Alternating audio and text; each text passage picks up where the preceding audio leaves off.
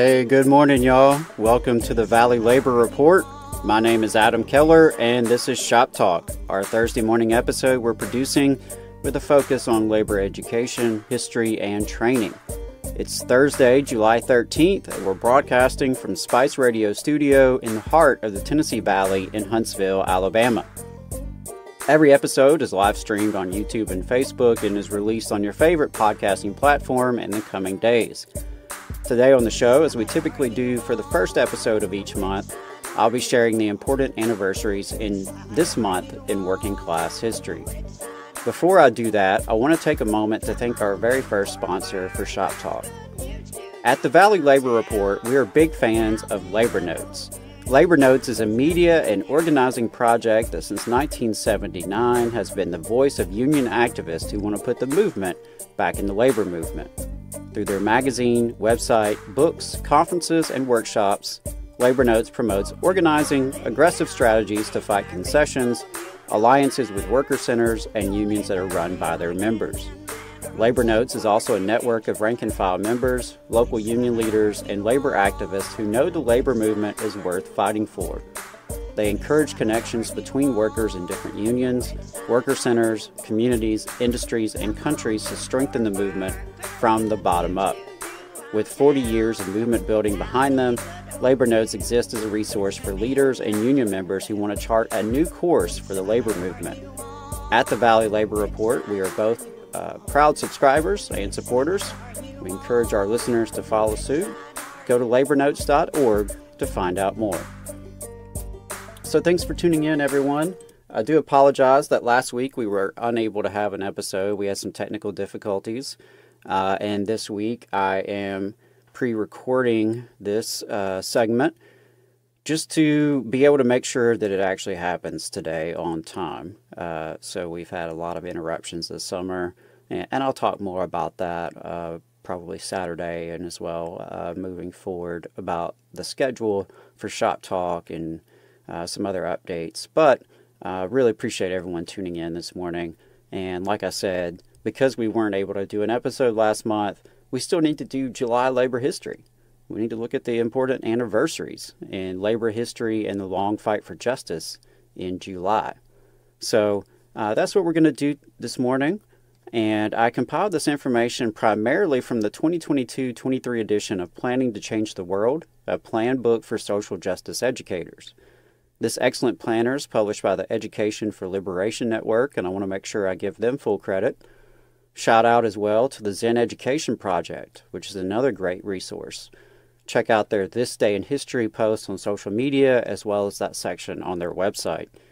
And finally, the Labor Tribune of St. Louis and Southern Illinois at labortribune.com was also a helpful source.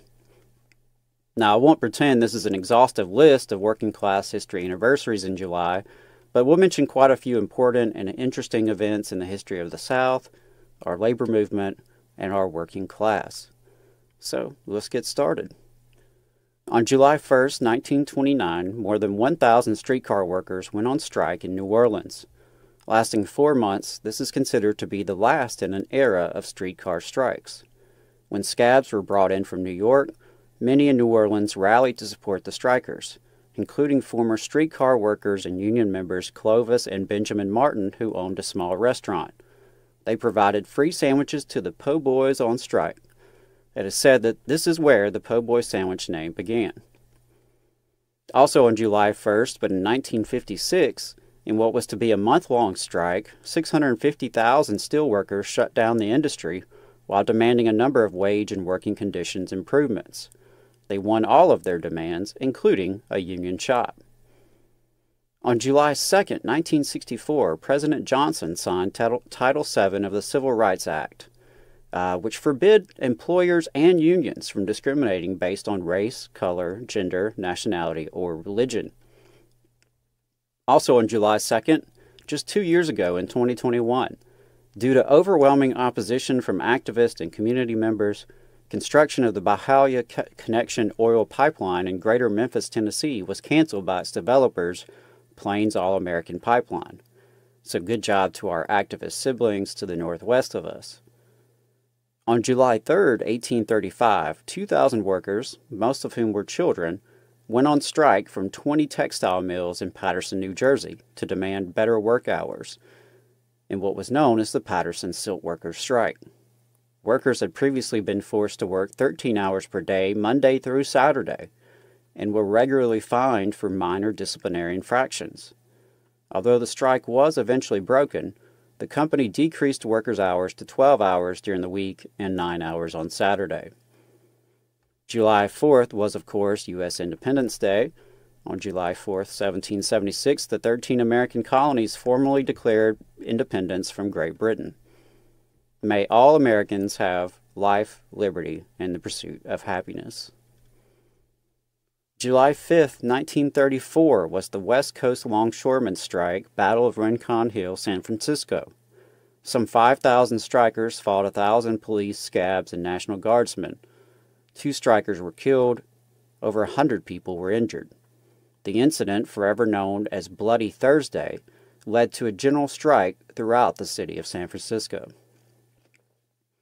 Also on July 5th, 1 year later in 1935, the National Labor Relations Act, the NLRA or Wagner Act, was signed into law. One of the clauses states, quote, "Employees shall have the right to self-organization, to form, join, or assist labor organizations, to bargain collectively through representatives of their own choosing, and to engage in other concerted activities for the purpose of collective bargaining or other mutual aid and protection." Secretary of Labor Francis Perkins, having personally witnessed workers jump to their death during the Triangle Shirtwaist Factory fire, played a major role in getting the legislation passed. While this was an advance, the struggle for the right to organize continued and does continue to this day. July 6, 1892, the Homestead Strike. On July 6, 1892, there was a major pitched battle during the Homestead Strike between the Pinkerton Detective Agency and striking steelworkers. Carnegie Steel was engaged in an all-out campaign to break the Steelworkers Union. And I'm going to quote here from Howard Zinn in Chapter 11 of A People's History of the United States. Quote, "In early 1892, the Carnegie Steel plant at Homestead, Pennsylvania, just outside of Pittsburgh, was being managed by Henry Clay Frick while Carnegie was in Europe. Frick decided to reduce the workers' wages and break their union. He built a fence 3 miles long and 12 feet high around the steel works and topped it with barbed wire, adding peepholes for rifles. When the workers did not accept the pay cut, Frick laid off the entire workforce. The Pinkerton Detective Agency was hired to protect strikebreakers. Although only 750 of the 3,800 workers at Homestead belonged to the union, 3,000 workers met in the Opera House and voted overwhelmingly to strike. The plant was on the river, and 1,000 pickets began patrolling a 10-mile stretch of the river. A committee of strikers took over the town, and the sheriff was unable to raise a posse among local people against them.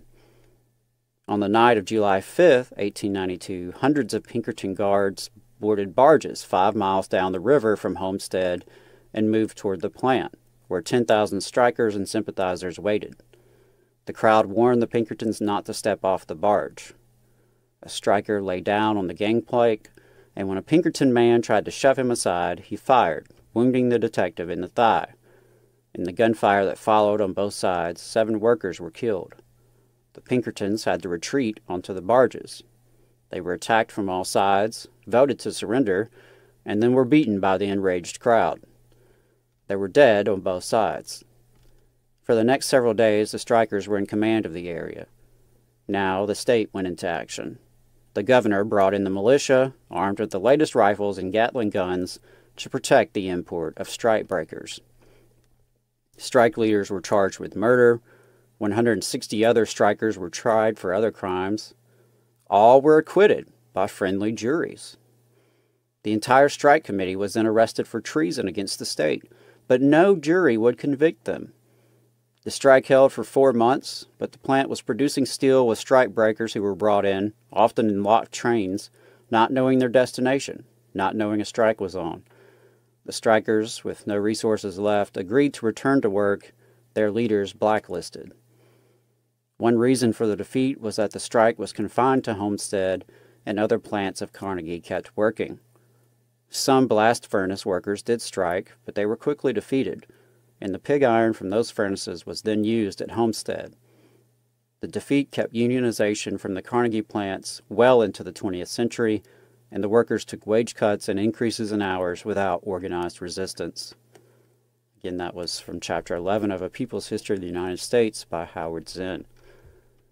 So July 7th is the 120th anniversary of the March of the Mill Children. Mary Harris Mother Jones began a 3-week march from Philadelphia to Oyster Bay, New York, site of President Theodore Roosevelt's Long Island summer home, to bring attention to the public to the struggle of child labor. The march was organized alongside striking child and adult textile workers. The goal was to limit the work week to 55 hours and ban night work for women and children. At the time, it was the largest strike in Philadelphia history. The March for Children's Rights raised awareness across North America and contributed to the passage of the first child labor laws. And I want to highlight this quote from Mother Jones. I asked the newspapermen why they didn't publish the facts about child labor in Pennsylvania. They said they couldn't because the mill owners had stock in the papers. Well, I've got stock in these little children, said I, and I'll arrange a little publicity. And that's exactly what she did. During the march, Jones delivered her famous The Wail of the Children speech. Here are a few excerpts. After a long and weary march with more miles to travel, we are on our way to see President Roosevelt at Oyster Bay. We will ask him to recommend the passage of a bill by Congress to protect children against the greed of the manufacturer. We want him to hear the wail of the children, who never have a chance to go to school, but work from 10 to 11 hours a day in the textile mills of Philadelphia, weaving the carpets that he and you walk on, and the curtains and the clothes of the people. In Georgia, where children work day and night in the cotton mills, they have just passed a bill to protect songbirds. What about the little children, from whom all song is gone? The trouble is that the fellers in Washington don't care. I saw them last winter pass 3 railroad bills in 1 hour. But when labor cries for aid for the little ones, they turn their backs and will not listen to her. I asked a man in prison once how he happened to get there. He had stolen a pair of shoes. I told him that if he had stolen a railroad, he could be a United States Senator. 1 hour of justice is worth an age of praying. And for the record, President Teddy Roosevelt did refuse to see the marchers. July 8th is the 125th anniversary of the annexation of Hawaii. On July 8th, 1898, the final signature was attached to the Newlands Resolution annexing Hawaii to the United States. This despite the fact that the opposition was made clear in the petitions against annexation signed by more than half of the Hawaiian population. Who was in favor of annexation? Well, just look at who was named governor of the newly annexed islands by President McKinley. Sanford B. Dole. Yes, the fruit company guy. July 8th, 1966, some 35,000 members of the Machinists Union began what is to become a 43-day strike that shut down 5 major U.S. airlines, about 3/5 of domestic air traffic. The airlines were thriving and wages were a key issue in the fight. On July 9th, 1868, the 14th Amendment to the United States Constitution was adopted, overruling the Dred Scott v. Sanford decision. The amendment, also known as the Reconstruction Amendment, granted citizenship to, quote, all persons born or naturalized in the United States. The 14th Amendment forbid states to deny any person life, liberty, or property without due process of law, or to deny any person equal protection of the laws. On July 9, 2001, 5,000 demonstrators rallied at the state capitol in Columbia, South Carolina, in support of the Charleston Five, labor activists charged with a felony rioting during a police attack on a 2000 longshoremen's picket of a non-union crew that was unloading a ship. On July 11, 1892, Union miners in Idaho used dynamite to explode the barracks housing agents from the Pinkerton National Detective Agency who had infiltrated the Union and were providing Union information to the mine owners. I wanted to pass along this recommendation on this subject from the Zen Education Project. There is a young adult historical fiction novel called Fire in the Hole by Mary Cronk Farrell. And readers learn just how desperate the conditions were for mining families, how the company unfairly detained citizens for very long periods of time, is compared to Guantanamo Bay for miners at this time. And also the novel explores how African American troops were sent by the federal government to restore order. So again, that young adult novel is Fire in the Hole. Sounds really interesting. I haven't read it, but I wanted to pass along that recommendation. On July 11th, 1983, a 9-year strike began at the Ohio Crankshaft Division of Park Ohio Industries in Cleveland. Overcoming scabs, arrests, and firings, UAW Local 91 members hung on and approved a contract in 1992 with the company, which was then under new management, that included company-funded health and retirement benefits as well as pay increases. Wow, that is quite the long struggle, nearly 10 years to get your contract. July 12, 1917 was the Bisbee deportation. The Bisbee deportation was the illegal deportation of more than 1,000 striking mine workers, led by the IWW, their supporters, and citizen bystanders, by 2,000 vigilantes. The University of Arizona Archives provides some background on the strike. On June 24, 1917, the Industrial Workers of the World, IWW, presented the Bisbee, Arizona mining companies with a list of demands. These demands included improvements to safety and working conditions, such as requiring 2 men on each machine and an end to blasting in the mines during shifts. Demands were also made to end discrimination against members of labor organizations and the unequal treatment of foreign and minority workers. Furthermore, the unions wanted a flat wage system to replace sliding scales tied to the market price of copper. The copper companies refused all IWW demands, using the war effort as justification. As a result, a strike was called, and by June 27th, roughly half of the Bisbee workforce was on strike. On July 12, 1917, the striking workers and others were kidnapped and held at a local baseball park. They were then loaded onto cattle cars and transported 200 miles for 16 hours through the desert without food or water. The deportees were unloaded at Hermanas, New Mexico, without money or transportation, and warned not to return to Bisbee. On July 12, 1933, the Screen Actors Guild held its very first meeting, and among those attending was the future horror movie star and union activist Boris Karloff, who played Frankenstein's monster. Worth noting that the Screen Actors Guild contract actually expired just last night at midnight, July 12th. July 13th, 1934, Southern Tenant Farmers Union was organized in Tyronza, Arkansas. Also on July 13th, it is the 160th anniversary of the New York draft riots. It was an uprising by primarily Irish immigrants to protest the Conscription Act of 1863, which allowed the rich to pay $300 to avoid military service. Unfortunately, the uprisings turned into an explosion of anti-black rage.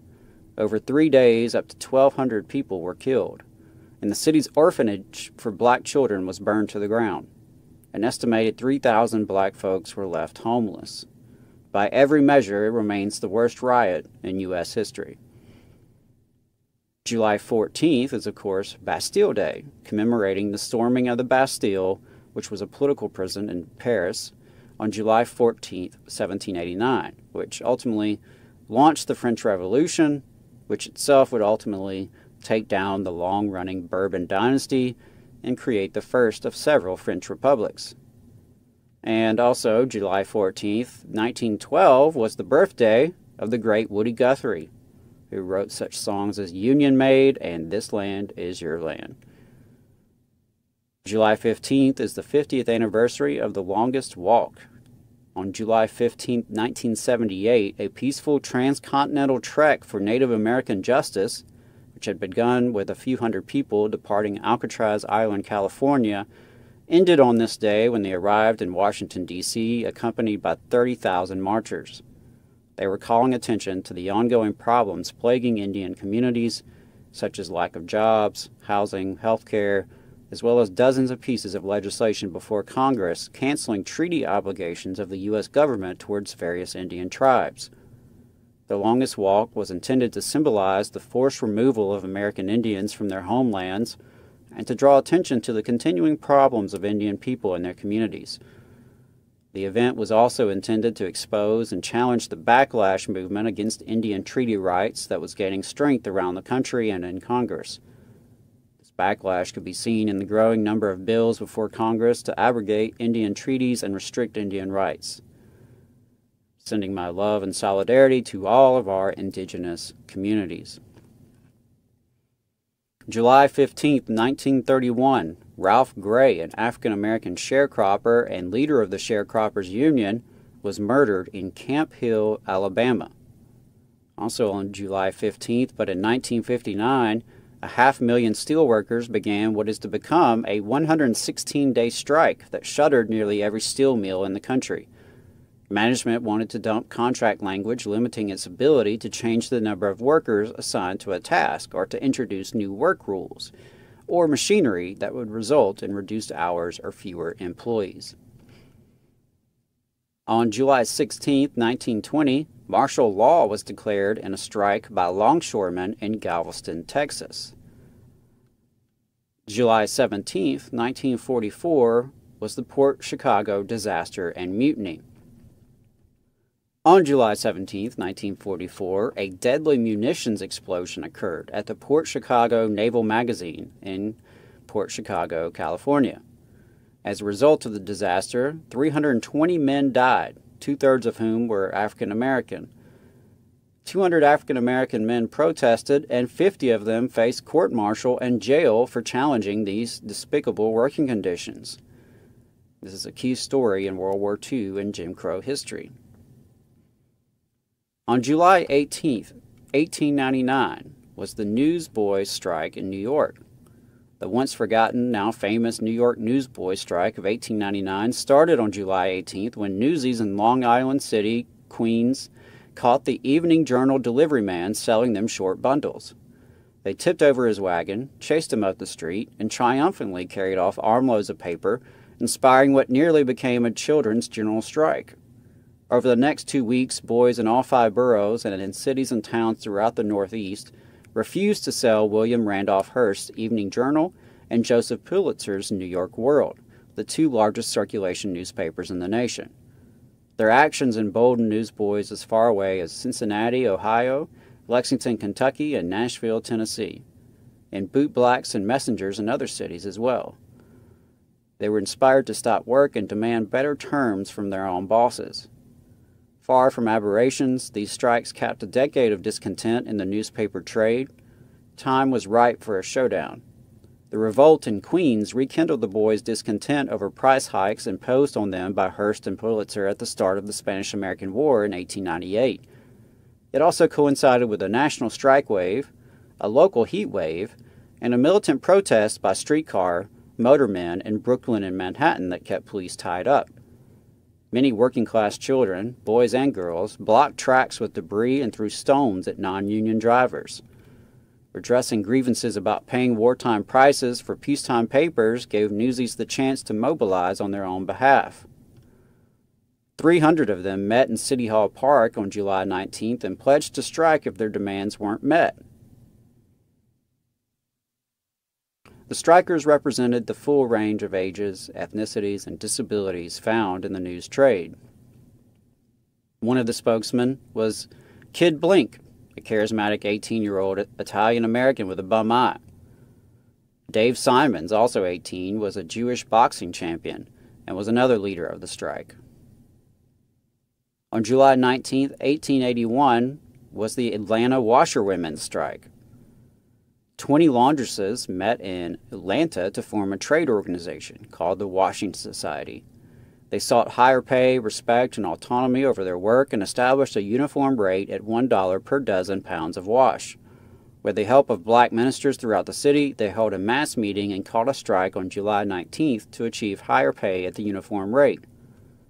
The Washing Society established door-to-door canvassing to widen their membership, urging laundresses across the city to join or at least honor the strike. They also involved white laundresses, who were less than 2% of the workers in the city in that particular trade, which was an extraordinary sign of interracial solidarity for the time. In 3 weeks, the Washing Society grew from 20 to 3,000 strikers. And this was one of the many fantastic stories in Fight Like Hell, which is our dear sister Kim Kelly's great book about the lesser-told stories of our labor history. July 20th is the 100th anniversary of the introduction of the Equal Rights Amendment in Congress. 3 years after women won the right to vote, the ERA was introduced in Congress by Senator Curtis and Representative Anthony, both Republicans. It was authored by Alice Paul, head of the National Women's Party, who was a leader in the suffrage campaign. She had first introduced the amendment in Seneca Falls at the celebration of the 75th anniversary of the 1848 Women's Rights Convention. Not surprisingly, perhaps, it is still not the law of the land. July 21st is the 110th anniversary of the Oakley Farm Fire. Through convict leasing, Southern states continue to profit from the free labor of incarcerated black people who were subjected to horrific living conditions and brutal physical work requirements. At Oakley Farm, a prison camp in Mississippi, black men were incarcerated in a dilapidated building with no fire escape. When fire broke out, 35 men were trapped on the second floor. All of them perished. For more information about the practice of convict leasing, check out the book or the documentary Slavery by Another Name.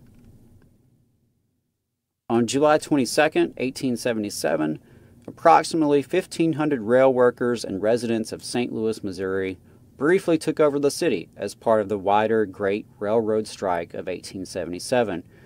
Here is a part of their statement.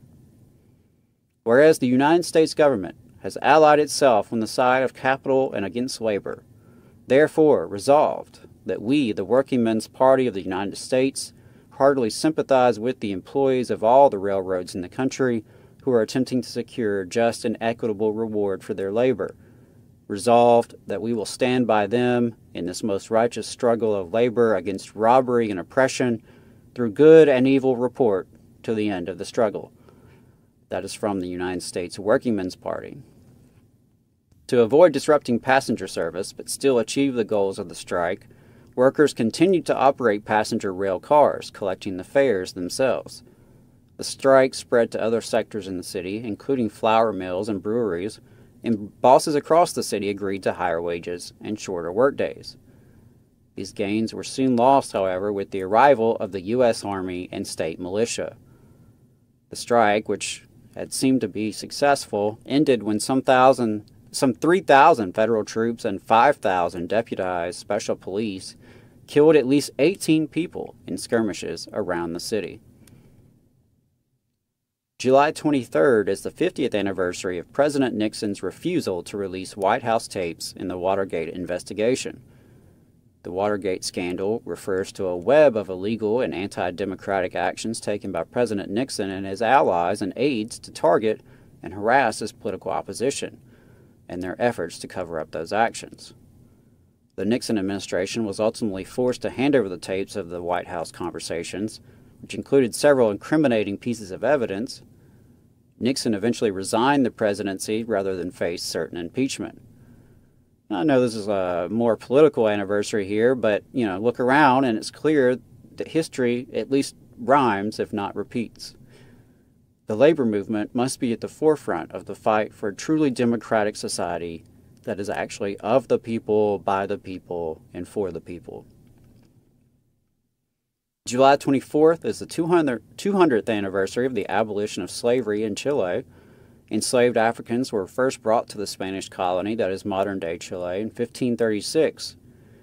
Because the country did not have large-scale cash crop plantations, most enslaved Africans in Chile were forced to work as household domestic workers or as gold and silver miners. Many black people participated in Chile's War of Independence against Spain, which led to the ban on slavery in 1823. Chile was the second country in the Americas after Haiti to abolish slavery. On July 25, 2005, the Teamsters and Service Employees unions broke from the AFL-CIO during the Federation's 50th convention to begin their own Change to Win coalition, ultimately, which was comprised of 7 unions, and by 2011 was down to 4 unions: SEIU, Teamsters, UFCW, and the UFW. On July 26, 1877, in Chicago, 30 workers were killed by federal troops and more than 100 were wounded at the Battle of the Viaduct during the Great Railroad Strike that we mentioned earlier. Also on July 26, 1912, was the Battle of Mucklow, West Virginia during a coal strike. An estimated 100,000 shots were fired with 12 miners and 4 guards killed. July 26, 1992, the Americans with Disabilities Act, or ADA, took effect, requiring employers to offer reasonable accommodations to qualified employees with disabilities and banning discrimination against such workers. Obviously, we have much more work to do. July 27th is the 90th anniversary of the Havana bus drivers' strike. This strike, begun by Havana bus drivers, quickly grew to include workers and students in a general strike encompassing the entire country. Police and the military attacked the unarmed protesters, killing several and injuring many more. This only served to further galvanize them. In less than 2 weeks, the military had turned against the brutal dictator Gerardo Machado, and his regime collapsed. On July 28, 1932, the U.S. government attacked World War I veterans with tanks, bayonets, and tear gas under the leadership of textbook heroes Douglas MacArthur, George Patton, and Dwight D. Eisenhower. The World War I vets were part of a bonus army of both black and white veterans who came to Washington, D.C. to make a demand for their promised wartime bonuses. July 29, 1970, following a 5-year table grape boycott, Delano area growers filed into the United Farm Workers Union Hall in Delano, California, to sign their first union contracts. July 30th is the 110th anniversary of the Barcelona textile workers' strike. 20,000 workers, mostly women and children, went on strike against low wages and long hours, particularly night shifts. A union had been formed, but its leadership were all men who dismissed the women and their issues. The strike inspired new levels of consciousness among working-class women. One journalist reported, quote, "The spirit of women has spoken with enough eloquence to launch the entire working population." The strike continued all the way until September 15th, when the Catalan governor introduced a 60-hour work week. July 30th, 1965, President Lyndon Johnson signed the Social Security Act of 1965, establishing Medicare and Medicaid. July 31st is the 60th anniversary of the University of North Alabama denying admission to a black student on the basis of race. The University of North Alabama, at the time, was known as Florence State College, and for context for our non-local listeners, it's about an hour west of my house, near Muscle Shoals, which I know some music fans may be familiar with. UNA denied admission to Wendell Gunn, a black applicant, based solely on his race. Gunn filed suit in federal court, and a judge forced the university to admit Mr. Gunn for the fall term. He faced such widespread hostility and harassment that the university had to hold a special after-hours enrollment session for him after the white students had left campus. July 31st, 1999, the Great Shipyard Strike of 1999 ended after steelworkers at Newport News Shipbuilding ratified a breakthrough agreement that nearly doubled their pensions, increased security, ended some inequality, and provided the highest wage increases in company and industry history to nearly 10,000 workers at the yard. Came after a 15-week strike. And wrapping up with some sports. July 31st, 1970, members of the National Football League Players Association began what is to be a 2-day strike and their first strike in their history. The issues were pay, pensions, the right to arbitration, and the right to have agents. Also on July 31st, but in 1981, 50-day baseball strike came to an end. And if you're interested in the intersection of sports and labor, be sure to tune in to our overtime conversation with Dave Zirin that we had on July 8th. Dave Zirin is, of course, a prolific author of sports and politics, and he has a news show on the Real News Network and is also the sports editor for The Nation magazine. So that's it, folks, for July labor history. As we wrap up here, I did want to mention a couple of really good events being held by Labor Notes. They do have their Secrets of a Successful Organizer July workshop series. July 12th was the first one, so if you missed that one, there are still 2 more sessions, July 19th and 26th. And again, you can go to labornotes.org to find out more. Really encourage folks to do that. Check out the events that Labor Notes hosts. It's always worth your time and always low to no cost. And also wanted to mention that Jacob was on America's Workforce Union Radio last week on July 5th, and I was on America's Workforce Radio yesterday, July 12th. We are big fans of America's Workforce. It's a daily union talk radio show based up in Ohio. Ed Flash Ference, the host, has been a guest on the show as well, and we have been frequent guests on his show and really appreciate that collaboration. So definitely check that out when you get a chance. All right, y'all. That's it for today's episode of Shop Talk. I hope it was worth your time, and I really appreciate everyone listening. If you did enjoy it, please share it with your network and make sure that you're plugged into our work. Just a reminder that the Valley Labor Report is a working class media collective dedicated to lifting up labor struggles throughout Alabama and across the South. We bring you Alabama's only union talk radio show every Saturday morning, with the first half from 9:30 to 11 a.m. live Central Time on FM radio through WVNN here in the Huntsville listening area. The entire program is online via Facebook, YouTube, and podcasts, and portions of the program are replayed on WZZA in the Shoals and WHIV out of New Orleans. We do encourage you to check out our website, tvlr.fm, which we use to publish articles, news, commentary, clip write-ups. You can sign up for our email newsletter while you're there so you can stay in touch with what we're doing on the website. And you can also check out our merch at tvlr.fm/store. We have some cool shirts right now, and we've got a new Join a Union or the Boss Will Get You design that's coming out very soon. And finally, we rely on donations and sponsorships to put out all of this free content.